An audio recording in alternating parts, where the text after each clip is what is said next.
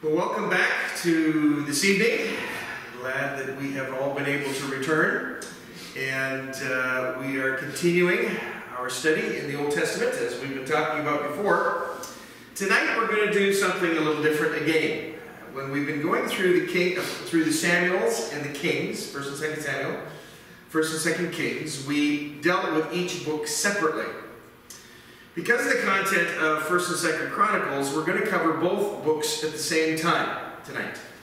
Because really, in retrospect, what's happening as we go into 1st and 2nd Chronicles is we are rehashing, okay, basically what has been covered in the Kings, okay?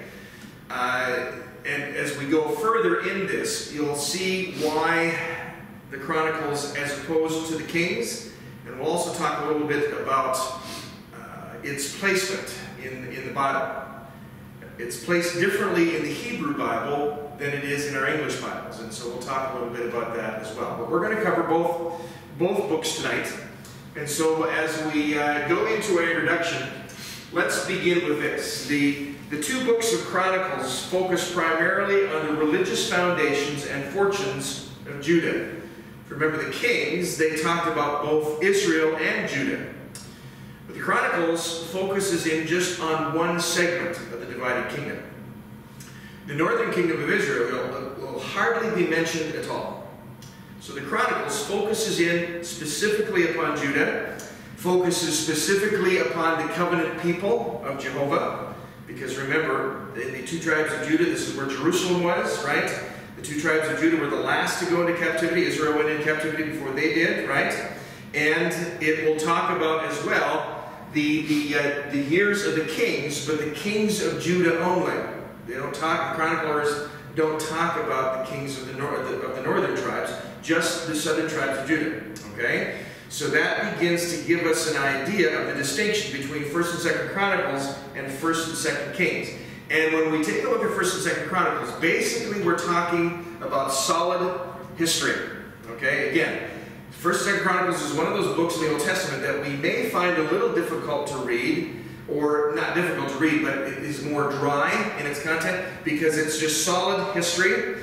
And also, even though it's solid history, it is selective in its character, right, of that content, because it reveals basically a very thorough going through of the theological and spiritual purpose of these books. So we get in a little deeper with 1st and 2nd Chronicles.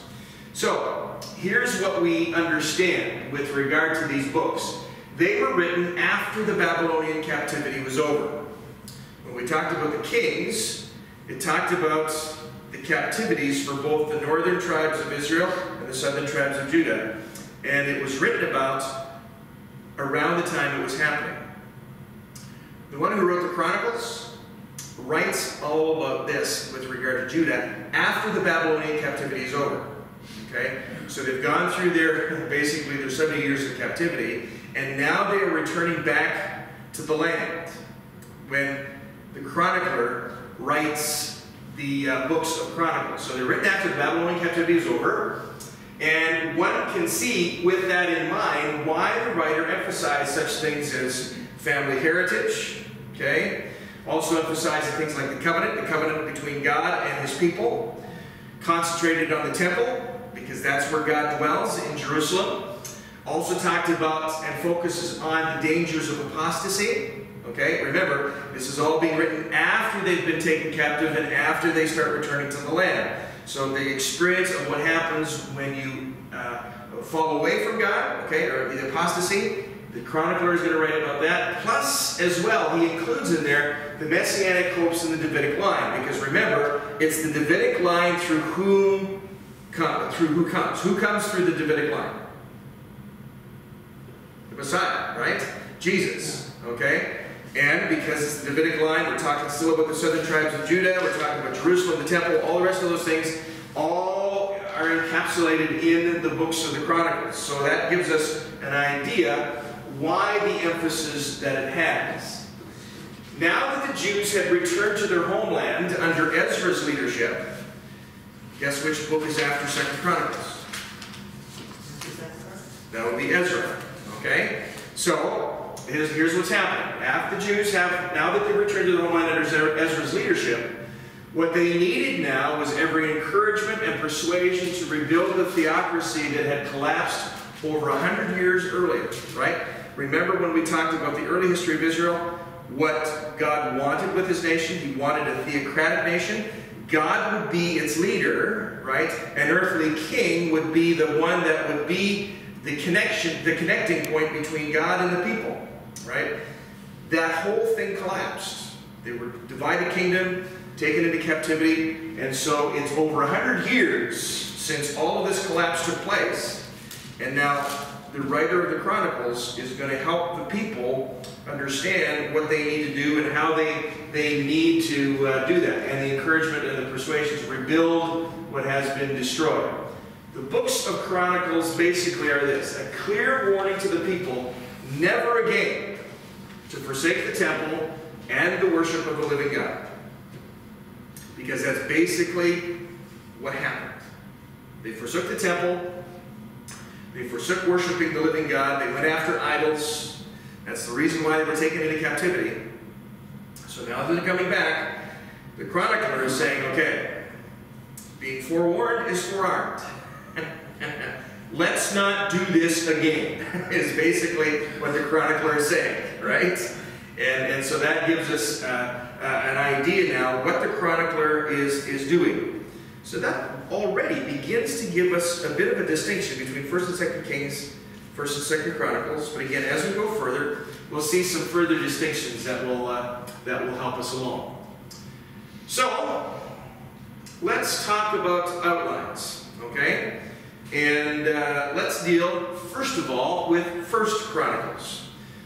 Since we have the book divided into two, 1st Chronicles, 2nd Chronicles, that's the major division, but there's a couple of divisions that we'll do within those two books. So with regard to 1st Chronicles, let's say this: the first 9 chapters deal with the genealogies. Okay, so here's those times again where we start reading so and so begat so and so, who begat so and so, who begat so and so, right? Again, because of our unfamiliarity with who is being mentioned in there, and all the rest of it, that becomes heavy slogging for us, but still very important content, and it needs to be there for us so that we can catch up to perhaps what we've missed in the first recitation of the history of the nation of Israel. So the genealogies cover basically the first 9 chapters, and then chapters 10 through 29 of 1st Chronicles covers the reign of David. Okay? 1st Kings covered the reign of who? You remember? Saul would be Saul. This is the 1st king, right? Okay, then when we got into 2nd Kings, that's when we talked about David, if you remember. David and Saul. Here in 1st Chronicles, we're talking the chapters 10 through 29, concentrating on the reign of David. Okay? Then when we move into 2nd Chronicles, the first 9 chapters, there you go, Clark. The first 9 chapters deal with the reign of Solomon. Notice which king is missing in the Chronicles. Saul's not mentioned. Saul's not mentioned. Only David and Solomon. Okay? So again, here's the selective nature of the Chronicles. Okay? We're not going to talk about King Saul. We're going to talk about King David. We're going to talk about King Solomon. And then after Solomon, chapters 10 through 36 deal with the kings or the rulers of Judah. Because after the reign of Solomon, we have the divided kingdom. Okay? And so this part of 2nd Chronicles deals with the divided kingdom, but only concentrates on the kings of Judah. It doesn't concentrate on the kings of Israel at all. I wonder why okay, so that's why Saul was ruled out. That's one of the reasons why Saul was ruled out, yes. Yeah. He wasn't counted in the entourage of the kings, because again, we're concentrating on Judah, we're concentrating on Jerusalem. Okay? All right, that help you along? Okay, so that helps us then understand how this book, or how these books, I mean, we've divided them into 1st and 2nd, but in the original Hebrew it was one book, just like with Kings, just like with Samuel. This was one book in the Hebrew Bible as well, but we divided it up this way, again, to make it easier to remember. So we're talking about the genealogies first, it gets us caught up. Then we talk about the reign of David, we talk about the reign of Solomon, and then the rest of the Judean kings, okay, to help us in that history. And again, it is a selective history. What the kings talk about, the chroniclers don't necessarily talk about, okay? But we'll talk about the history of David and Solomon and the rulers of Judah from a bit of a different perspective, all right? So let's give a background to these books. Let's talk about the title first. In the Hebrew Bible, as I already said, the books of Chronicles are one book. And if we were to go back to the Hebrew language, basically what the Hebrew Bible does and how they get the titles for the books is from the first few words of the very first chapter. So in this case, in 1 Chronicles, when we come to chapter 1, we talk about the accounts of the days of whomever the chronicler names, okay? And we find this phrase often. That was the Hebrew title. Now, I didn't give you the Hebrew title in the Hebrew language because it's not going to mean anything for you, even if I were to say it for you. But that's where they get the Hebrew title from, the accounts of the days, okay? Or as we talk about, the Chronicles, right? Chronology, all the rest of those things. So this is Jerome, one of the church fathers, okay, of way back, even before Clark's time, okay, way back, right? Jerome viewed the text of these Chronicles as notice, a chronicle of the entire divine history, okay? So Jerome, because he was writing in Latin, okay, in his Latin titles, basically when you take those, they translate for the later English Bibles as 1st and 2nd Chronicles. So that's why we call it what we call it. It comes from the Latin, okay? Why would you do it in Latin? Because that was the language of the church. Oh, okay. Yeah, that was the language of the church, yeah. Aren't you glad that we now have English? I wrote it in Gilkinson. That's right. So that was the language of the church then, okay? That's the language that the Bible was written in. And so that's where the titles come from. So when you think about 1st and 2nd Chronicles, think about chronology, think about time, right? Talking about how history marches on. That's basically 1st and 2nd Chronicles. That's how it got its title. When we take a look at the date of the author of 1st and 2nd Chronicles, we estimate this. The Chronicles was written in the latter half of the 5th century BC, somewhere between 450 and 425. We're not quite sure if it's, 428 to 434 or whatever. Doesn't matter. We've narrowed it down to about the span of 25 years. Okay, and when you're going back that far, 25 years, that's not a lot of time. Okay, and so that's where we estimate Chronicles being written around the time between 450 and 425. Some Bible students have suggested that Chronicles and Ezra were originally one consecutive history. Okay? Again, in our English Bible, it's interesting. We've put 1st and 2nd Chronicles together, okay, right after 1st and 2nd Kings, and then the book after 2nd Chronicles is Ezra. Okay? So it's interesting how we've done that in our English Bibles, okay? And in fact, we say that it's very likely that Ezra was the author of 1st and 2nd Chronicles. Okay? We compare the writings of Ezra to 1st and 2nd Chronicles, and we find a lot of similarities in style, in words used, and so on. And so a lot would say that it's probable that Ezra was the author of 1st and 2nd Chronicles. Okay? But let's talk now about its place in the canon. Okay, remember as we talked before, what do we refer to when we're talking about canon? Not that big long barrel that's on top of 2 large wheels. We're not talking about the weapon. But we're talking about canon being the standard or the rule of our scriptures, right? We're talking about the canon. We're talking about the entirety of the scriptures now. The place in the canon for these books. Again, let's remember, Chronicles is the last book listed in the Hebrew Bible. Okay? So when you take a look at the Hebrew Bible, the very last book of the Hebrew Bible, the Old Testament, you'll find 1st and 2nd Chronicles. Okay? Now remember, 1st and 2nd Chronicles was written after the people returned from the Babylonian captivity. So when you take a look at the Hebrew Bible and how it's all laid out, what you find then is that after you get through, okay, 1st and 2nd Samuel, 1st and 2nd Kings, it goes directly now into the major and the minor prophets. Why does it do that? Well, remember, who was ministering during the divided kingdom? The major and the minor prophets. Okay? So you get your history of Saul's reign, you get the history of David's reign, you get the history of Solomon's reign, you get the history of the kings of Israel and Judah. The Hebrew Bible goes now into the major and minor prophets. You go through the wisdom literature after that, and then you come to the very end of the Hebrew Bible, and it reviews for you the history of David and Solomon and the kings of Judah. So what happens in the Hebrew Bible now is that 1st and 2nd Kings and 1st and 2nd Chronicles kind of act like bookends. Okay?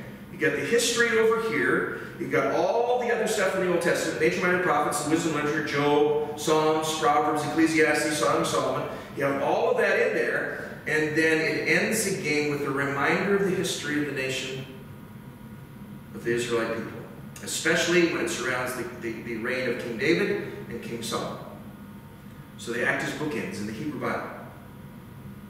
But what we've done in our English Bible is we've placed 1st and 2nd Chronicles right after 1st and 2nd Kings. With its placement in the Hebrew Bible, what this suggests for us is that the early Jews looked upon it as being very distinct from Kings. Despite the similar historical reporting, there is a distinction again between 1st and 2nd Kings and 1st and 2nd Chronicles. That's why they place the books where they do, in their order. Okay? So, with that in mind, this is the reason why, I've skipped on my notes here. Chronicles, let's compare that with Kings now. Okay? The books of Chronicles are more selective than the Kings. Okay? Kings covers more historical detail than the Chronicles do. So Chronicles are more selective than the Kings. And this is illustrated in the fact that the northern kingdom of Israel, again, as I mentioned before, is hardly ever mentioned. Okay? They're not concerned about what happened up north. That's all over and done with. Okay? As well as the Babylonian captivity is all over and done with. What the author does is he makes prominent the unbroken thread, although at times the thread becomes very, very slender, very, very thin. But what he does is he makes prominent the unbroken thread of the covenant promise from the earliest days and through the Davidic dynasty, represented again by the house of Judah. The house of Judah is part of the Davidic line. Okay? And so what Ezra, if we're going to say that Ezra is the author, and I think there's good enough reason to say that he is, what Ezra does is he talks about God's covenant promise with his people. Now, when he's talking about his covenant promise with his people, he's talking about, he's going all the way back to Abraham. Remember Genesis chapter 12, right? And the covenant that God makes with Abraham, that from his seed will rise a great people. And what Ezra does now through the Chronicles is help us to understand how all of that comes together. Okay? Hence the realization and the need for those first 9 chapters of 1 Chronicles where it talks about the genealogies. Okay? So as tempting as it is to skip over the genealogies because it's full of names that we can't pronounce and people that we don't recognize, it's very important for us because what Ezra does is helps us to see how it all ties together. Okay? So that we see God's continuing plan, his redemptive plan, through God's promise with his people. That's why we have included in 1st and 2nd Chronicles 3 major things. First of all, again, as I mentioned before, the genealogies. What happens here is the Davidic line and the descendants of Levi. Why are the descendants of Levi important? Who are the Levites? The priests, the ones who are formulating the worship of the temple, right? So here we go. The genealogies for the Davidic line, the descendants of Levi, and the 2 tribes of Judah and Benjamin are of chief interest. Okay? because those were the two tribes of Judah after the divided kingdom. All right. You also have the high points of Judah's history, right on up to its captivity. Okay, the Judeans were the ones that were taken captive into Babylon. Right. The Israelites were taken captive into Assyria. Plus, you also have a prominent place given to the temple, given to the priesthood, and the other worship items. What Ezra is doing is helping the people understand how all of this came to be. Because remember what's happening. Because this was written after the Babylonian captivity, you have an entire generation of people that have been out of Jerusalem. You have an entire generation of people that have not seen the temple. You have an entire generation of people that don't necessarily have an understanding of what the forefathers did when they were still in Jerusalem worshiping God. So now, as Ezra covers this history for this generation, after they go back to the land, that helps them understand the reason why they're rebuilding the temple, the reason why they're rebuilding the wall around Jerusalem, and why they're coming back to, as some of the prophets said, back to the old ways. Back to the ways in which they worshipped God before. They've been out of Jerusalem for all of these years, right? And now Ezra's, along with the others that are working with him, looking at retraining the people with regard to how they are to worship God and why the temple is significant. Okay? So all of that, when we keep that in mind, when we're reading those books, helps us gain the perspective of a person who's learning some new things. Okay? And why the history is selective. If we start talking about Israel and what happened in the northern kingdoms, perhaps it's going to bring great confusion. Okay? So we're not going to talk about that. We're just going to talk about Judah. Okay? Hence the reason for it being so selective. Okay? So that helps us then understand why the chronicler does what he does. Can I ask? Yep. How many times, and how many times has it been since they've rebuilt that? Let's get back to the basics, eh? Back to how the Lord wants you to worship Him and how He wants you to live and everything else. Is that not, since Christ has come now, okay? Right. We accept it into our lives, Yeah. or we don't. So they don't have another shot at this, do they? No. No. That's why the chronicler said, listen, let's not do this again. Yeah, period. Yeah. Let's make sure that we've got this down and that we keep with it and we keep at it. Okay? So let's talk about the prominent subjects, all right, of 1st and 2nd Chronicles. Again, we have to address the genealogies. That takes us from verse 1, chapter 1, right through to the end of verse 44 of chapter 9.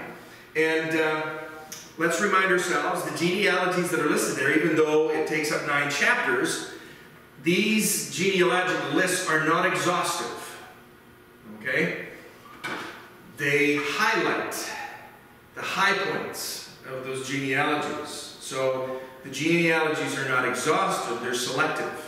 Okay, there's a purpose behind the selections of those names. Okay, I'm just wondering how they do it, they already obviously knew which ones there. Yeah. And it's all back to wanting to support the purposes of the book. Again, what's the purposes of the book?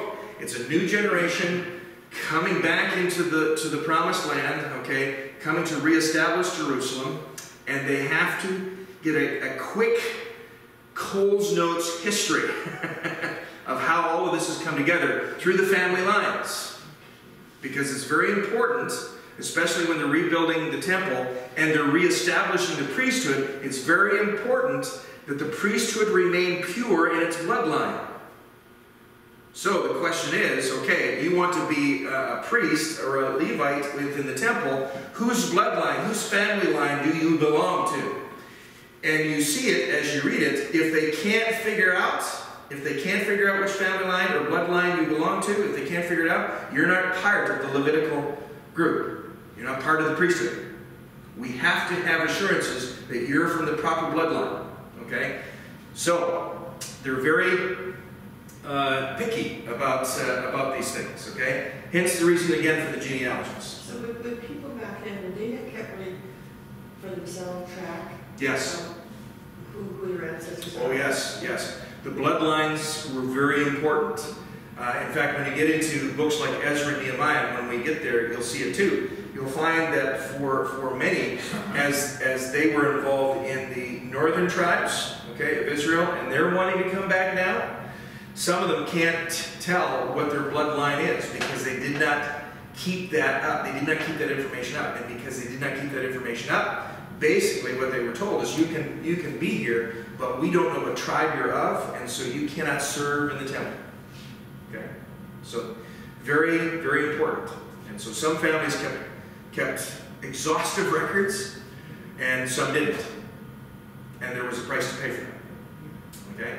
This is where we start getting into the whole factor when we get into the New Testament of the Samaritan people, right? And where did the Samaritan people come from? Well, we remember they intermarried the northern tribes of Israel in the divided kingdom. They intermarried with non-Jews, and what happens is you now have mixed bloodlines. Okay, and that's why the Samaritan people were so despised by the Jewish people.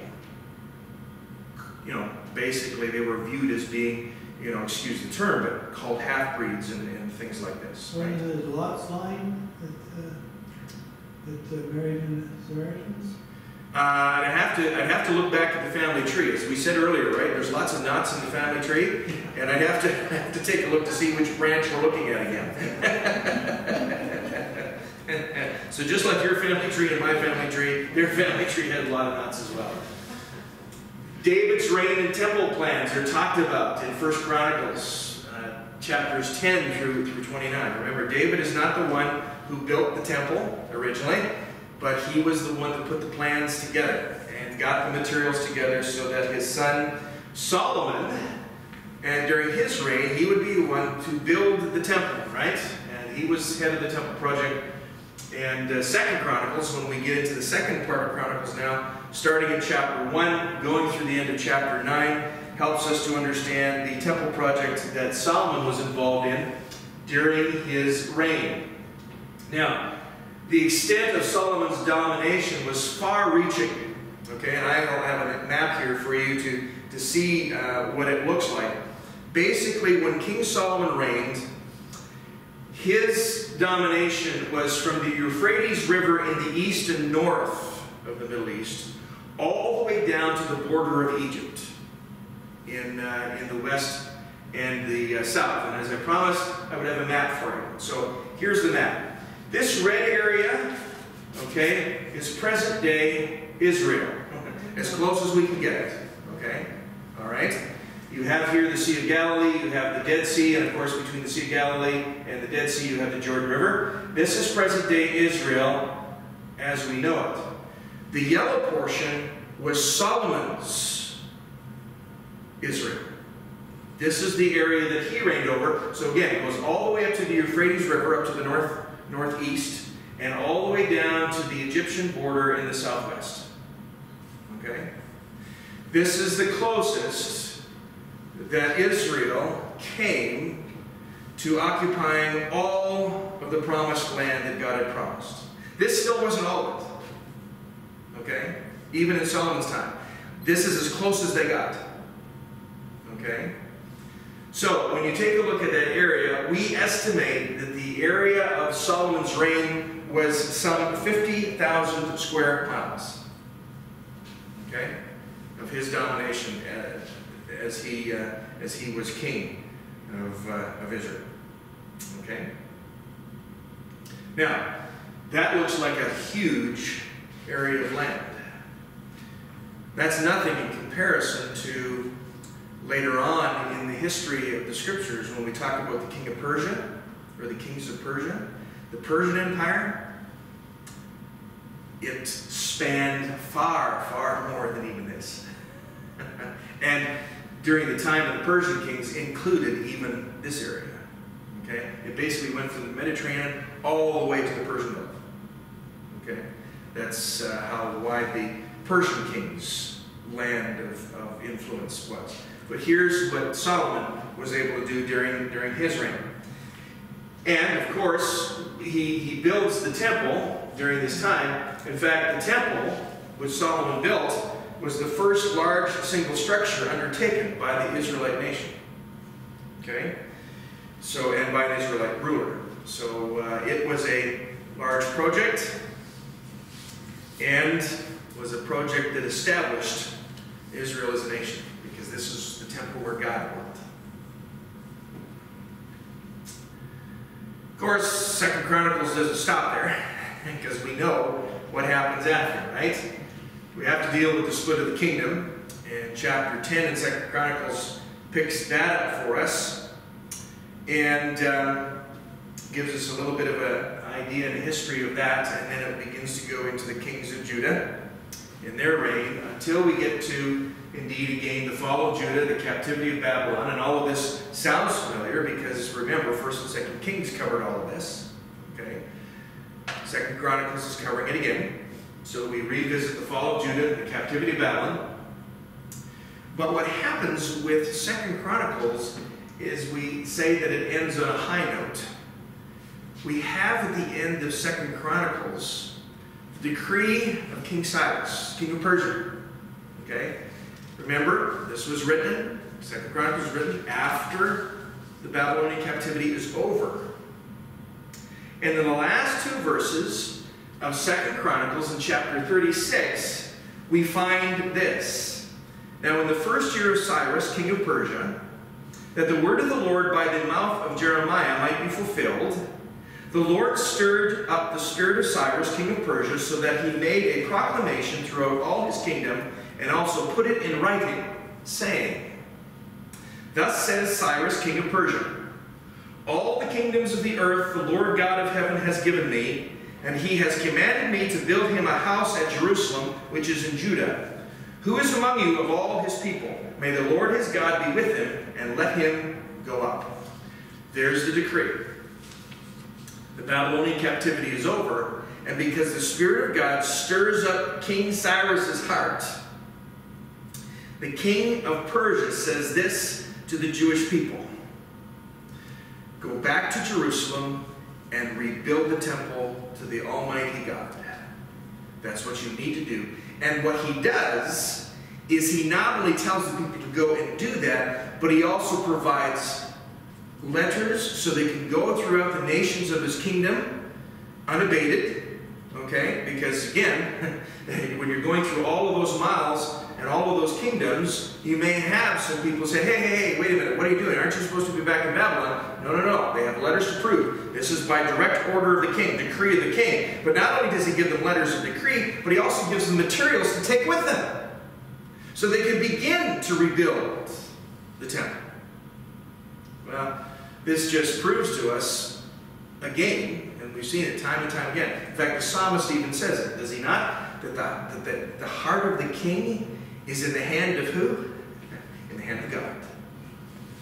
And so, as God had promised through the prophets, before they were taken captive and while they were captive, what did God promise his people? That he would return them back to the land. Here's the decree at the end of 2nd Chronicles that reminds us of that decree. 2nd Chronicles ends on a high note. Okay? Now, for us, where we place 1st and 2nd Chronicles in our English Bibles, that makes perfect sense, because the very next book that we will go into when we get together again next week is we'll talk about the book of Ezra. Well, Ezra, why does he return back to Jerusalem? Why does he lead a group of people from the Babylonian captivity back to Jerusalem? Why are they there? To rebuild the temple. All right? So we see that connection. With 1st and 2nd Chronicles being placed at the end of the Hebrew Bible, okay, it's interesting that that decree is the very last part of the Old Testament Hebrew Bible, right?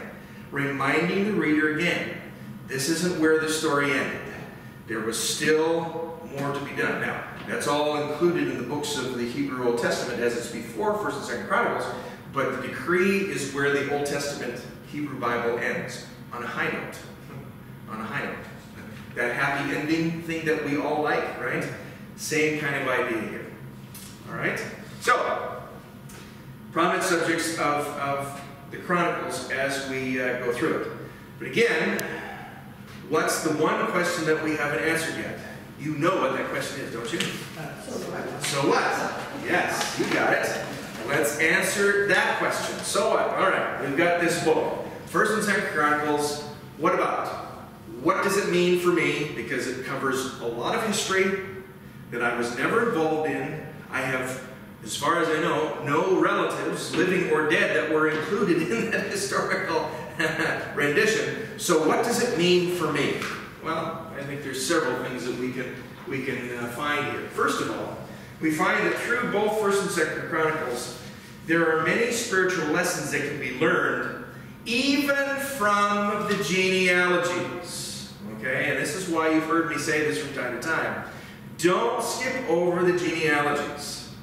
Okay, if you're a particular person who is like me, who has a regimented list of passages that I read of the Bible that I read each day. The reason why I do that is so that I can go through the entire scriptures in a segment of time. And what's tempting is you get to those sections in my list of readings for the day. When I get to those sections that have just genealogies, the temptation is just to skip that. Again, we're talking about names you can't pronounce, how hard is that? Let's not be so cavalier with the genealogies. Let's go into them. Let's dive into them again and see what can we learn even from the genealogies. With 1st and 2nd Chronicles, or the first 9 chapters of 1st Chronicles, we find some spiritual lessons there that are very important for us to learn. And so we don't want to skip out on those. Not only are there spiritual lessons that can be learned from the genealogies, but there's also spiritual lessons that we learn again as we review. Remember, 1st and 2nd Chronicles is a review of the Davidic reign and the Solomonic reign. So there are spiritual lessons from the lives of David and Solomon that we can gain as well. Stuff there that is rehearsed because it's in 2 Kings, but also some tidbits here and there that the Chronicles talks about that the Kings don't. All right? And so some spiritual lessons there from the lives of David and Solomon. It's in these books as well that we are taught about the character of God. Remember, again, being written after the Babylonian captivity. Ezra is looking at it from a different perspective than from the writer of 1st and 2nd Kings. He's now looking at it after everything is done. Not just the divided kingdom, but also the captivity is done, and now the people are returning. What do we learn about God? What do we learn about his character? What do we learn about his nature as we see God now after the captivity is over? There's lots of things that we can be taught about the character of God in this book. One prime one being, again, his grace and his mercy, right? After the captivity, what does he do? He returns his people back to the land. That's a gracious God. He didn't have to do that, but he chose to do it. All right? So that's one of the major things we learn about the character of God in this book. We also learn this as well, and I've already mentioned this, right? The heart of the king is in the hand of God. And what Ezra does for us is, as he writes this book of Chronicles, is we see many times how God moves the heart of the king. And that's easy to see now, because we're now on the backside of the captivity, looking back, right? We've seen it. We've seen how he's done all of that. When we're in the midst of what's happening in our lives and our circumstances, we often think or feel that we don't see God at work. It's only after we've gone through the ordeal, right, that when we look back on it, now we see how God has been at work, but we didn't see it while we were in it. Well, here's what's happening with Chronicles, right? Now that we're on the backside of the captivity, we can look back on it and say, so that's how God was at work. We didn't see it then, but we see it now. And we see often where the heart of the king indeed is in the hand of God, especially again when we come to the king of Persia, Cyrus, the king of Persia. And God specifically, as the chronicler reminds us, moves Cyrus's heart and helps Cyrus realize what he wants of his people who are captive under his reign. Here's what you need to do, Cyrus. And if he wouldn't have done that for any other people under his captivity, it would just be God's chosen people. We don't have any record of that. Yeah. So isn't it an amazing thing, you know? Yeah. He must have been amazed by himself. Yeah. He may have very well been, yes. Because he probably would have been pagan worshippers. Oh, yes, absolutely. Yeah. Isn't it not true that, the heart of God and how he, isn't it just about exactly opposite? How he handles every situation is just about the opposite of how we would handle it? Yeah, it usually is. Yeah. And so when we come back to, we're taught about the character of God in this book, we even see his wisdom, right? We even see his wisdom. So there it is. 1st and 2nd Chronicles. I said we would cover both tonight, and we did. And even though, again, it's selective history, still very valuable for us, his people, to see how he works, how he acts, how he moves in the heart and the lives of people, some who follow him, even some who don't. And God still is at work. Well, I think that's a great encouragement for us in the day and age in which we live. As we see what's happening in nations around us, as we see leaders of nations rise and fall, and some leaders we like, and some leaders we don't like, right? Let us be reminded it's all part of that ultimate plan of God. He is the one who's in control. If the heart of the king was in the hand of God during this time of history, there's no reason why we would not say that it is not so today. The heart of the king is still in the hand of God. And we need to be reminded of that as we go through these days.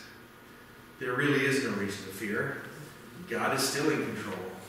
And he will have his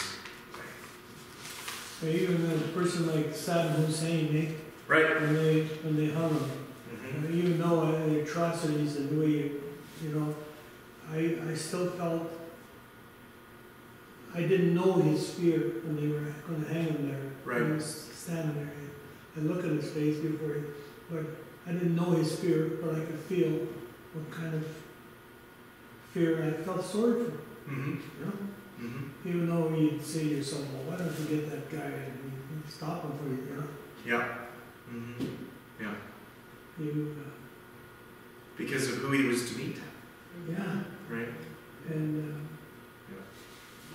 well, let's pray.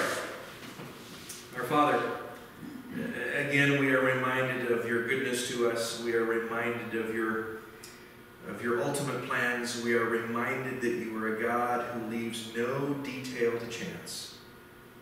That you are one who works in and through your people, and you are also one who works in and through the people of this world. And so we thank you for your sovereignty. We thank you for your control. We thank you for the way in which your plan continues to move forward. 1st and 2nd Chronicles is a reminder to us of how your plan would continue to go forward. And we thank you for this perspective. Being able to look back on all of what you had done and seeing that from the perspective of after it was all completed. We see your hand at work. Father, remind us again that we can do the same thing. We can look back upon what has happened in our recent lives. We can look back on what has happened in our past life, and we can see again how you've been at work.